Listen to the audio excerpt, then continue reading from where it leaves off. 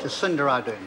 Mr Speaker, I'm going to be very brief because on this side of the House we're still optimistic that if the government does indeed support this bill, they'll see it pass tonight.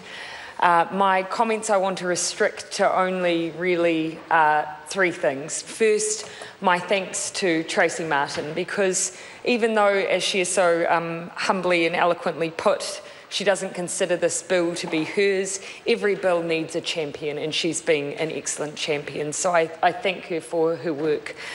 We've got to acknowledge people like Di Vivian and grandparents raising grandchildren for their work and their advocacy. And yes, this has had long history, no one's denying that, but we owe it to them to move swiftly on something such as important as this.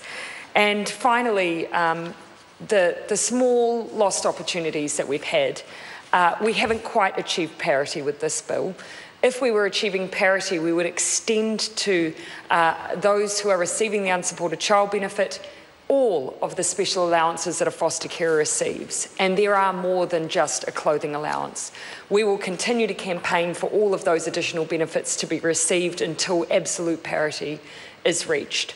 And finally, it is not Tracy Martin's fault that this isn't coming in until 2018.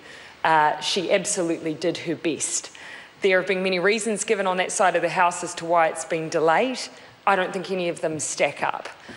2018, that government might not even be in office. So at least we can give this guarantee.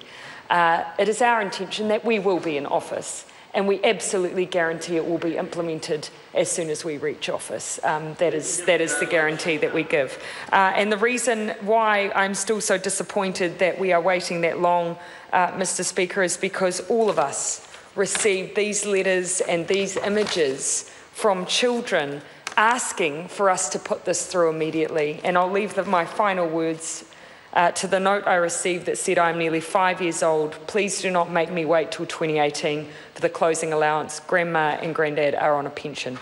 I don't even think they should have to wait more than tonight.